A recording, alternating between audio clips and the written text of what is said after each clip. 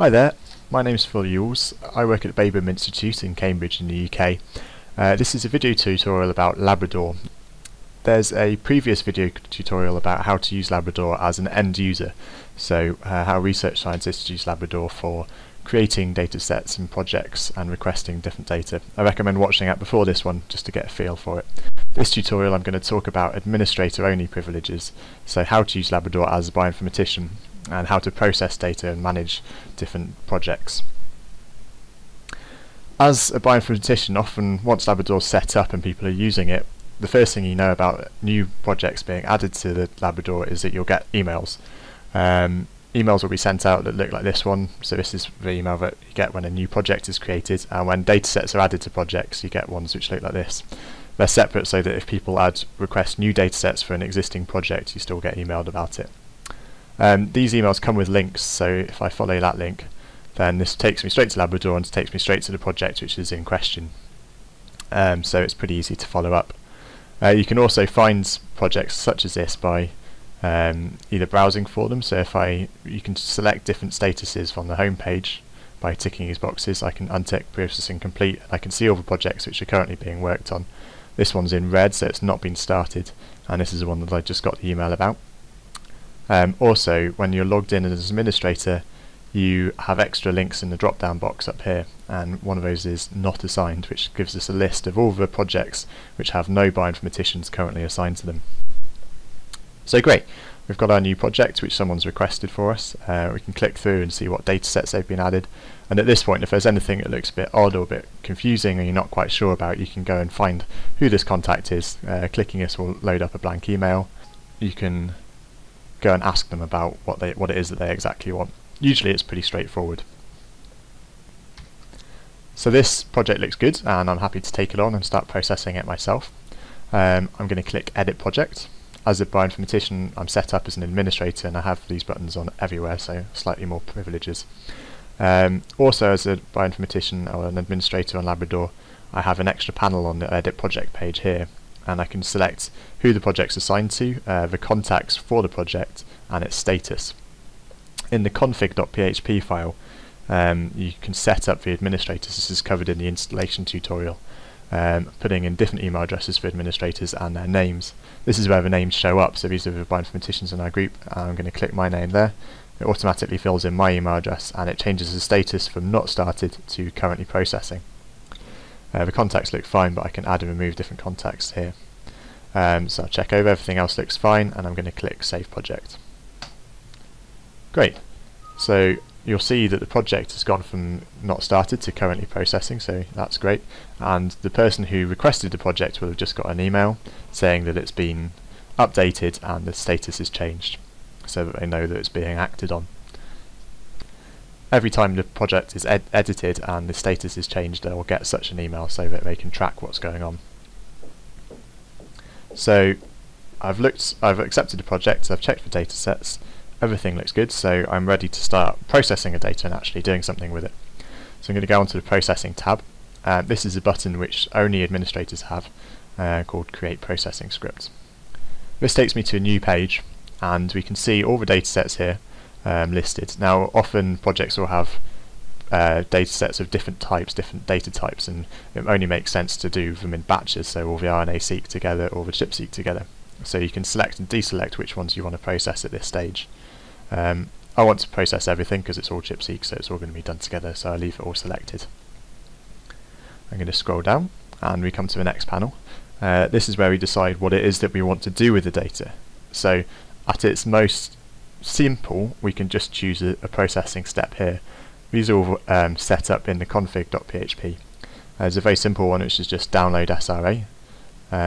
If I do this on the simple server, then you can see it creates commands here which just use wget with the FTP address of the data file, the SRA file, and specifying more friendly names for those SRA files. So instead of just having the accession number, it appends the accession number and the actual name of the data set. We find this is very, very helpful later on when you import this data into whatever program you're using, and you can see what the data sets were without having to go back, and you're less prone to making accidental errors. in-house we've actually developed a processing pipelines piece of software called Clusterflow, which is due to be released soon.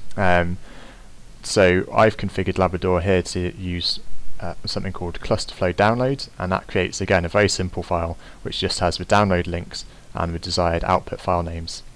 You can use this yourself if you'd like to, if it works with your setup, or indeed if you have any other setup that you use for processing data, any other pipeline software, you can easily create these steps to create files which will fit into that. One of the things we found we spent a lot of time on was finding these URLs, and Labrador automates all of this for you, so it's easy to get this out of Labrador. So you can customize this process to do exactly what it is that you want to do. If you don't have anything set up and you just like to use Labrador, it can do pipelining itself, and in fact these shortcuts here are different pipelines that have been set up in the config file. This is chipseek data, so it's a single end I think, so I'm going to do SRA to single end. Clicking this sets up a bunch of different steps. So we've got the download, we've got dumping to FastQ, FastQC, some QC steps, trimming and aligning. Because this involves aligning, I need to select a genome, and this will write me a big bash script. Now each chunk of this bash script is processing one of these data sets up here, one of these accessions, and you can see those different steps up there being processed one after another. If there's anything specific you want to do, you want to change how many processing cores are being used for the alignment, you can type that in here and edit them in the box. It will change to manual text entry down in this box, but everything down here should be updated, and sure enough all of these steps now have that new thing. Because these need to be processed, these are templates for each of the different data sets, they're special variables which you can use, which use these double squiggly brackets, and these variables are shown here. You drop any of these in and they'll be processed on the fly to create this bash script. Great, so this all looks fine, I'm happy with it, the steps look right. You can preview the bash script and this all looks sensible, and hasn't given me any warning errors. If I hadn't selected a genome at this point, for instance, it would give me an error message and say that there's no genome selected. But it all looks fine, so I'm going to scroll right down to the bottom and I'm going to click save. You can see here where this bash script will be saved, so this is the directory for this project, which is in our data directory, and you can change the file name. So if it's a download script, you can call it downloads.txt or whatever you like. I'm going to call this processing.bash, and then I can click save bash script. When I've clicked this directory didn't actually exist yet because no one had started any work on this. Labrador recognises that, creates the directory with the project ID, and then writes this bash script in.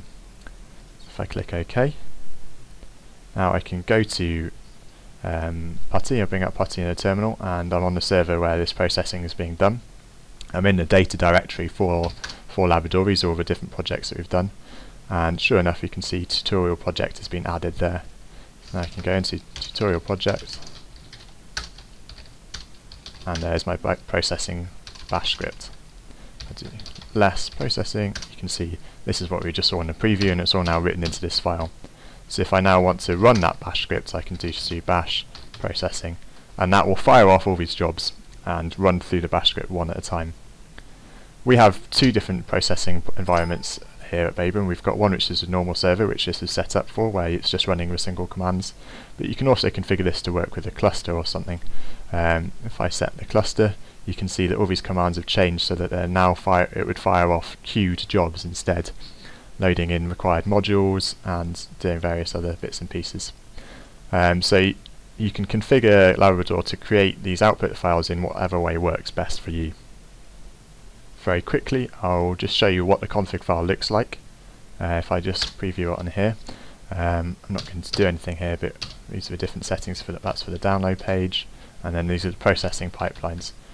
So those are the pipelines, and then these are the processing steps. So you can see the download one, which I saw earlier, is defined here in the pre-processing group, and then the actual codes themselves are listed here. So you can very easily change what is available in these drop downs, both in the steps here, so what comes into the template here, and also which pipeline shortcuts are dedicated here, and the different servers and the different genome addresses. Hopefully all of this is clear when you look at the config file. There's extensive comments. If anything's unclear, please let us know and we'll try and flesh that out in the documentation. Okay, great. So let's say I've processed all that now, I've done all the run all the jobs and they've all finished, and one of the other things that Labrador is useful for is viewing reports in a quick and easy way. So say the cluster's emailed me telling that the jobs are finished from Clusterflow. I can go and I can click Assign to Me, which is another administrator only option in this drop down. This shows me all the projects where I'm the assigned bioinformatician. So if I click on this one here, which is currently processing and it is set to me at the moment, I can click on Reports and view all the processing reports. You can set Labrador up to recognise any different file names that you use of reports which are generated. So again, this is completely customizable. We have a script which generates an HTML overview report of all different bow tie alignments, and you can see here that most of these datasets have all aligned pretty well. So I can see that very quickly in the browser all along with the project. You can also, that's under overview reports, and then I can also see specific bow tie reports from each different dataset that was analysed. This is the bow tie reports are a text file rather than an HTML file, so instead of showing it in an iframe, this will just bring in the actual text file and show it directly. And also, if you have single images, then it will render the image in the page. So pretty much any type of report should show properly within Labrador.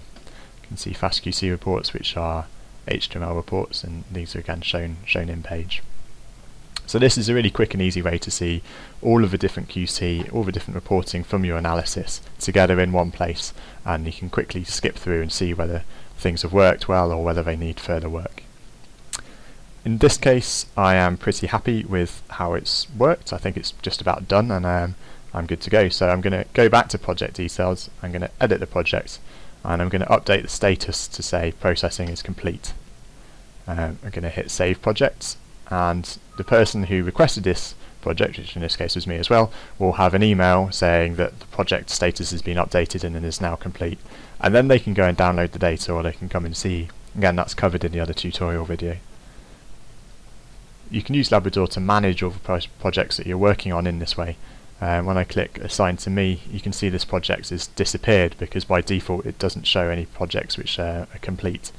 So it's an easy way to keep track of what you're working on. And in this way you can really organise your workflow and make sure that things don't fall through the gaps, and making sure that there's nothing under not assigned. Great, that's pretty much the extent of how to use Labrador as an administrator. I hope there's more in-depth information in the documentation about how to configure Labrador to work with your setup, with exactly your pipelines and your requirements. And if you have any questions or any problems, please do let us know. I hope that's useful, and good luck with using Labrador. Thanks.